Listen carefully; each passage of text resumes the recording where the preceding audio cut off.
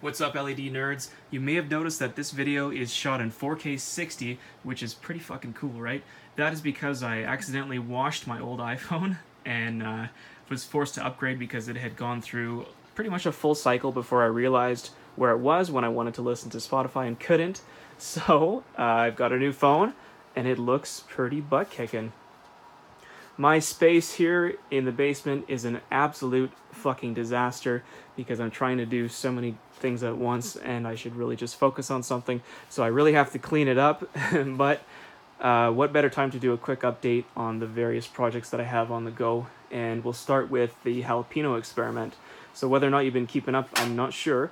But I have an experiment going here where I have 3 different lights, each a different color temperature. They are all Horticulture lighting group Quantum Borer 288s, and I've got 4 jalapeno plants under each of them. These are all from the same seed pack and they were all sprouted at the same time, and they have each been under their respective color temperatures since they started. So on the right I have 3000K 90 CRI, in the center I have 3000K 80 CRI, and then on the left I have 4000K 80 CRI. And I've made some changes. Initially I only had one light. I just stepped on a light. I had one light for each space and it was only a 2x2, but a week ago I decided to expand, so now I have 2 lights for each color temperature, and I bumped up to a 3x3 space because it was getting pretty crowded for these 4 plants. But this should buy me some time. Hopefully I don't have to expand anytime soon again, but things are looking pretty good. Not a lot has changed. Everything has gotten bigger proportionally, but the ratios seem to be about the same. Still, the 3000K 80s are the tallest, and they seem to take up the most space, but they're not really the densest of the group.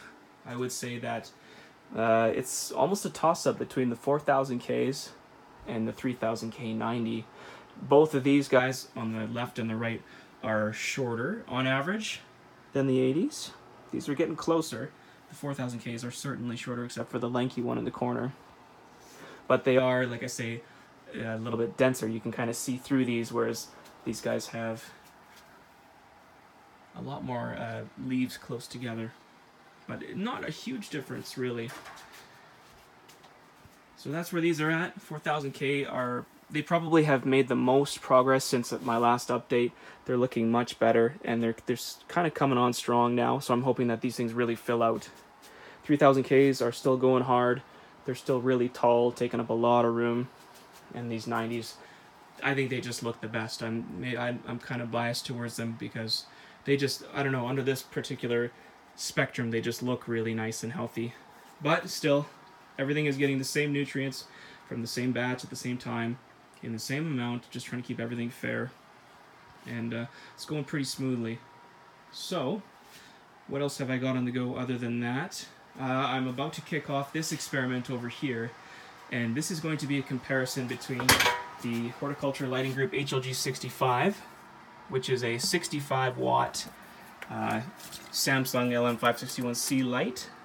There's 120 of them on here, and we're going to be comparing that against a Vipar Spectra 300 watt light, and this has all the super cool red and blue lights. I'm kind of blinding myself right now.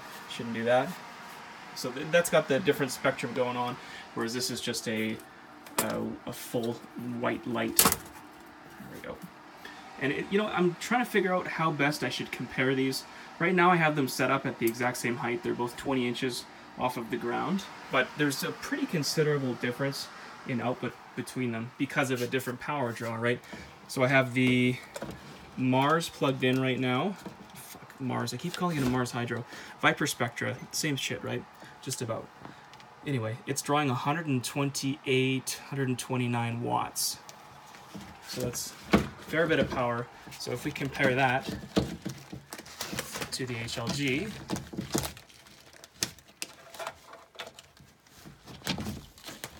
HLG is drawing about 64 watts. So pretty much half, right? Like half power. And then if I plug them both in, get in there, you little jerk. Plug them both in, and we read some PPFD values, you'll see that it does make a pretty big difference. So we'll start with the Vipar Spectra.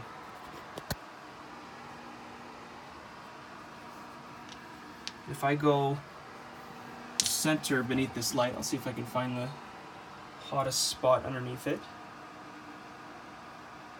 About 3.9 seems to be where it maxes out.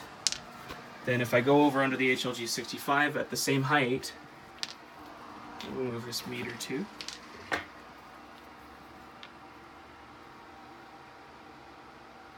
It's more like 2.2. And off to the side, like if I go right to the side in the middle, 1.6. And compared to the Vipar, that is 2.4. So this thing's drawing twice the power, but it is putting out a considerable amount of light compared to the HLG 65. So I'm trying to decide what the best way is to compare these two, because if I just drop the HLG 65 closer to the plants, I don't know if it's kind of like cheating, but then again, this guy's getting twice the power, so that's not really fair either. So it's tough to do a straight side-by-side comparison, and you know, maybe it does make sense to drop this one, because if I drop the Vipar, then that's going to be way too much light, right? So it would make sense to keep it higher and then drop this one to, you know, a reasonable level. But I don't know. What do you guys think? Is that kind of cheating? Does that make sense? Should I have them at the same height? Should I go try to measure PPFD and get that equal? I don't know. So I'm mulling that over. At the same time, I do have my seeds ready to go under each light. So I have two different types of tomatoes, and I'm going to put 2 of each under each of the lights. I have a yellow one, and it's a, shit, I forget what it's called. It's like an early riser or an early girl. It's some stupid name like that. So I have 2 yellow ones going under the MH. I marked it because I was thinking Mars Hydro again. That should be VS. And I also have some red ones. The red tomatoes are a Heartbreaker F1, I believe it was called. HLG. So, like I say, I've kind of paired them up so that there are 2 equal-sized red ones on this side, 2 equal-sized red ones on this side, 2 equal yellows, 2 equal yellows, and I'll just keep going and keep growing them until I run out of room under that light, and then I'll just probably pick the strongest one and just kind of like thin them out as I go until eventually I just have one plant under each light, because you can't really get much more than one single tomato plant in a 2x2 under a single light. So that's where I'm at with that. And in the tent, I used to have the HLG 65 running, but now that I've moved it over, I'm going to have to come up with something else to go in this space to light these little banana peppers. And I think I have an idea that is like a perfect application for these butt-kicking new HLG QB96s. So these are 96 of the LM561C diodes, and the form factor is really cool. It's about 2.5 inches wide by 22.5 inches long. So I was kind of screwing around here with a little frame that I already had built for something else, and unfortunately they're a little bit too long to screw onto this one. It would have been pretty sweet if they fit, but I'm thinking this would be a really cool idea for something like that, because this strip fits just about perfectly in a 2x2. Like that doesn't get much better than that. So if I had a whole ceiling full of these things, like that would be some awesome coverage for this tent, to have the whole ceiling lit up with diodes. So if I can find the time and the resources to get that built, I think that's what I'm going to try. And you know, they would be really great for side lighting as well. Like if you could just throw a few of them around the side, that'd almost be cool too, to like light the whole fucking thing. 1, 2, 3, 4, 5, 6, 7, 8, 9, 10, 11, 12 of them, plus some on the ceiling. That would be like an overload of light though. So that's just an idea that I'm working with for that tent. Aside from that, I think I've pretty much rambled everything that I can think of now. Got this on the go.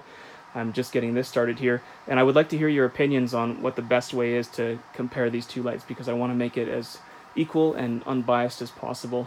And again, like if these things are just a different class, you know, if they can't really be compared, then so be it. But I'd like to see these things go head to head, and I have a feeling that this HLG can probably compete with it, but I just want to make sure it's fair. So thanks for watching, guys, and stick around. I'll keep you posted on everything. See you then.